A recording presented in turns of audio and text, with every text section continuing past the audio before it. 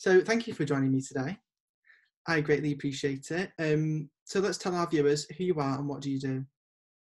Hi Oliver. Thanks for having me. My name's Dave Crompton, and I run a mental health blog website. Amazing. So why start that? So I've suffered with my mental health myself. I've suffered with depression and anxiety, and as part of my recovery, I went through about 11 months of counselling. Okay. And one of the things my counsellor told me to do, or suggested that I do, is to write stuff down, write down how I'm feeling. And I've since looked into this as well, and there are studies that have shown how much writing down how you're feeling helps. It helps you process the thoughts. It helps you get them out on the table. So I tried this, and I found it really useful. So I was writing about all sorts of things that I was going through at the time. Yeah. I wasn't showing it to anyone. My wife saw some of the things I was writing, but it's quite a personal thing to me, really. Yeah. But I did get a lot out of it. And then another thing when I was going through my recovery was that one of my brothers used to send me videos of celebrities or other people talking about what they were going through. Yeah. And I found that really helpful as well. All of a sudden, I wasn't just this person who was having all these strange and odd thoughts and thought processes.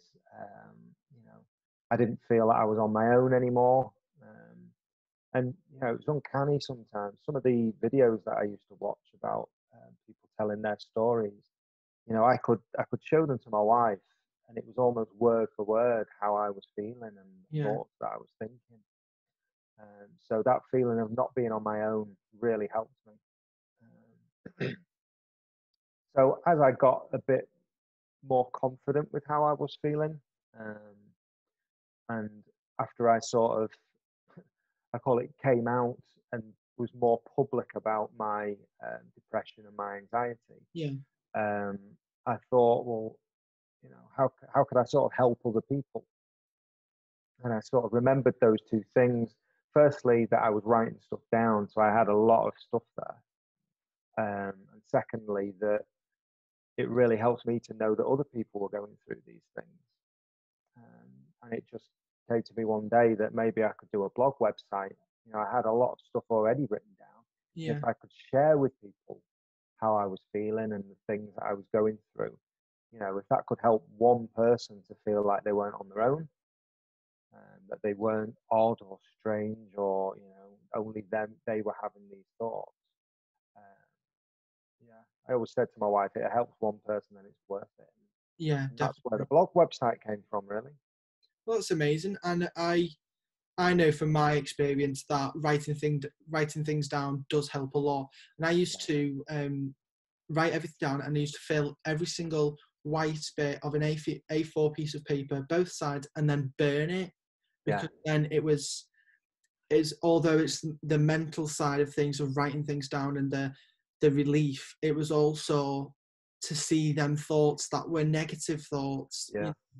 Writing things I didn't like about myself and things that people thought of me, and then burned it as if it, so you could see the physical disappearance of it.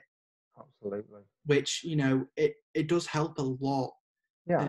And then, as you said about the celebrities and stuff, seeing someone so high profile and so iconic go through what we feel like we're going through alone is so moving and inspirational. To see that person recognize what they're going through and knowing that you aren't alone. Yeah, absolutely. So you have just touched on things that that you did to get yourself through, but how did you know you were spiraling down into your rock bottom? Yeah, good question. It took a long time, and it took a while of me having certain thoughts and certain feelings. And for me, one of the main problems with me about recognizing it really was that I didn't have a a huge trauma, if you like. I didn't have a marriage breakup. I hadn't lost my job. I hadn't had the loss of a child or a bereavement. Um, so I just kept convincing myself that how I was feeling and what I was going through, and certainly some of the thought processes, these were just normal. You know, nothing really, really bad's happened to me. Therefore, I can't be that bad, and other people must be going through these things. Yeah. Um, and the suicidal thoughts were becoming quite common for it to happen. And again, I'd convinced myself, oh, this was normal. This is the kind of thing that most people go through. And I guess for me, the main turning point for me. So I had a few suicidal episodes. Okay. Are we okay to talk about that on here? As long as you're comfortable with that. Yeah. Okay, great. I mean, I won't go into the episodes themselves in great detail, but the first one that I had, it was a long time coming. As I said, I was thinking about things down that route quite a bit. I'd have times when I would get out of the car on my way to work, and I'd be walking into work, and I just started crying. I didn't know why. I didn't know what was happening, because I wasn't really one for crying, to be honest.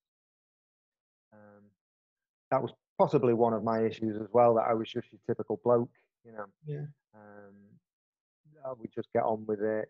Don't tell anyone about how you're feeling, which is, I know now, is just the complete opposite of how you should be. But anyway, back to when I first sort of realised was my first suicidal episode. It was heavy. It got, it was touch and go. Yeah. But the thing that pulled me back from it was the thoughts of my wife and my kids. And that really did pull me back. But if anyone's ever been that close, it's a horrible, horrible thing to go through. And I came home from work that day and walked to see my wife, and she walked in, and I just grabbed her, hugged her, broke down in tears. But I didn't tell her why. I still wasn't ready to admit that I had a problem. Yeah. So at that point, she knew there was something wrong. And having spoken to her since now, she'd sort of known there wasn't something right with me for a while. But that was the sort of, me convincing myself that these thoughts were normal, and everyone has these thoughts. That experience was not normal. Yeah. So do you feel like you're living a much better life now because you're more open about things? Oh, 100%. Hands down, there is absolutely no doubt in my mind whatsoever. One of the hardest things I did was go to counselling. Yeah. It's one thing admitting you've got issues and you've got problems, and you can go to the doctor, and you can get tablets. And I do recommend going to see your GP if you're having any kind of thoughts whatsoever. You're just not coping. Go and see your GP. But that was hard enough for me, just going to see the GP and opening up. My wife came with me, and just trying to open up to the GP was hard enough. But eventually, through other bad and dark times after that, I agreed to go to counselling, and best thing I ever did. It was one of the hardest things I've ever done, and certainly for the first few months, it was really tough. And I remember coming home from them sometimes, and my mum used to take me because my wife would be in work, and I couldn't drive at the time due to the medication. So my mum, bless her, she used to take me and pick me up. And I'd come out of counselling, I was drained, I was so tired, and it would take me a good couple of days to recover from it, certainly in the early days. Yeah. To the point where my wife and my mum would say, "Is this right? Should it be doing this to you? You're supposed to go there to get better. But I found it so useful, even though it was draining, it was hard, it was tough. I just knew that I was doing the right thing because I was airing things and getting stuff off my chest. And it's the first time I felt I was able to speak to someone about how I was feeling for a long, long time. So yeah, being open, being honest about how you feel, you know, it's hard, but it is the best thing you'll do. Yeah. So how did you know you was coming out of your deepest time and you could climb them stairs? Yeah, that's a good one, really, because there wasn't just a day where I just suddenly went, bing, everything was all right. Yeah. I remember from a lot, I spoke earlier about the videos and stuff of people giving their testimonies of what they've been through, and a lot of them always say that they one day they just woke up and they felt better, and I don't think it worked like that for me. It was a very gradual process. So I developed sort of social anxiety from sort of locking myself away in the house. Yeah. To a point where I'd struggle to open the door, the front door if someone knocked on the door. But it was more of a gradual thing. I had amazing support from my wife. She knew when to sort of press me and when not to. So it was going outside at first, then it was we'll go out in the car and we'll go somewhere. It was just gradual steps for me. But you do have realizations along the way, or I certainly did. One day I was sat there, I remember turning to my wife and just saying, I think I feel happy. Yeah. And that was something that I'd not felt for a long, long time. It's very strange, and as well with the suicide stuff. Suicide for me was like a safety blanket, if you will. Yeah. In a strange way, it was like, it doesn't matter what I go through, and I know this isn't right now, but it just shows the sort of thought processes you go through. Was that it was almost like I always had that there. If things got so bad, that was my way out.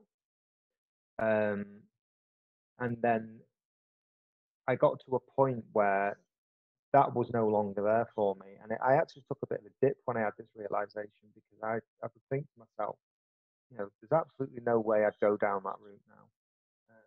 So therefore, I must be feeling better.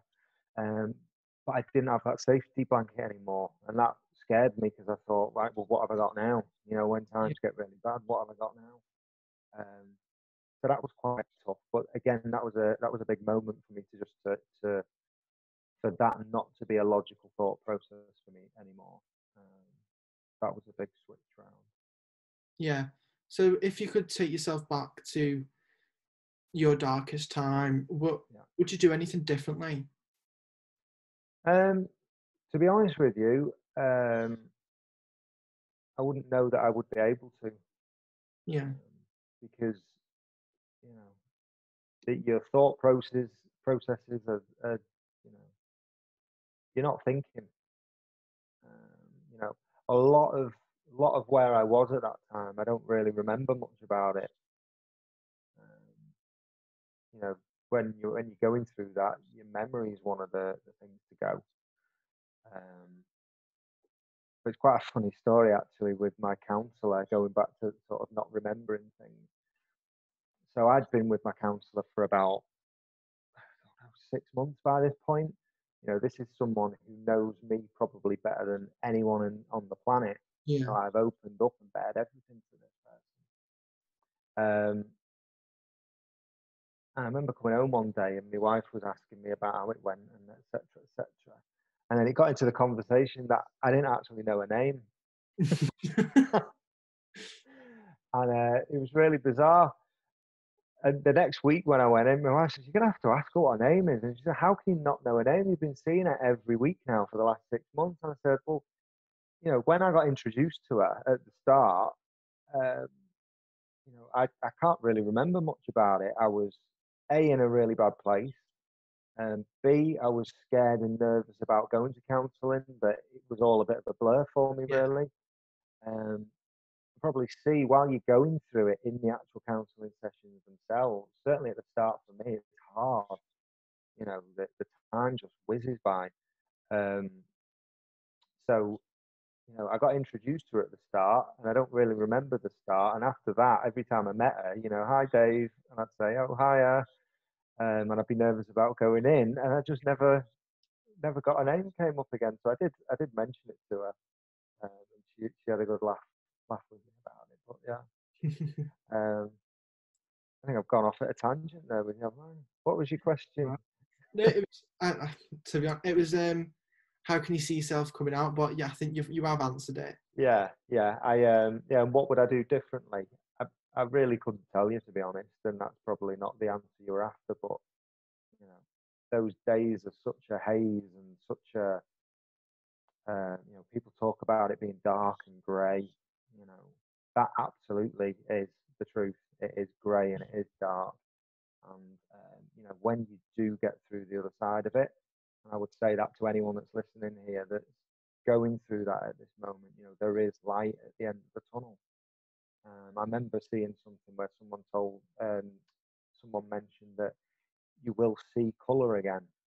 And I thought, oh, it's just strange, you know, I can see colour. But it's not until you come out the other side that you actually notice, and the Yeah. world becomes vibrant again. Yeah. So now knowing a lot more about mental health, obviously after opening up about your feelings, is there anything you would tell yourself back in that time? To tell myself, it would probably be around being open, you know, and not being.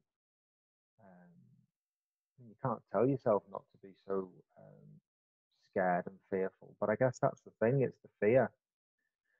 For me, it was the fear of people finding out, the fear of people thinking that, um, you know, thinking that I've not got it all together, and you know, I'm odd and I'm weird and I'm crazy.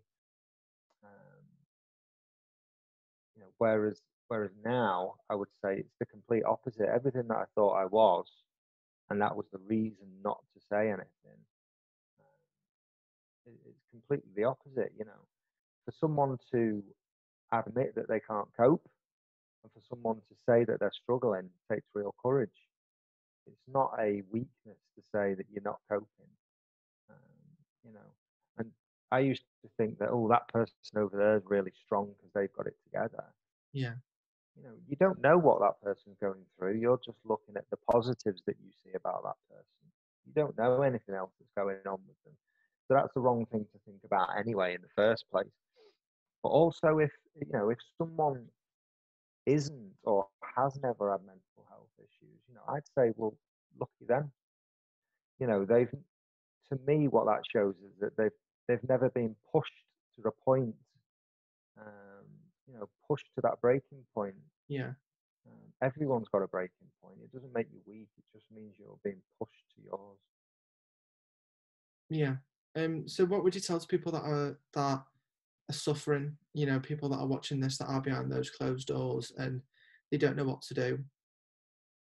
As it's clear through my message throughout this, I think so far, is tell somebody, you know, talk to your GP, go and see your GP.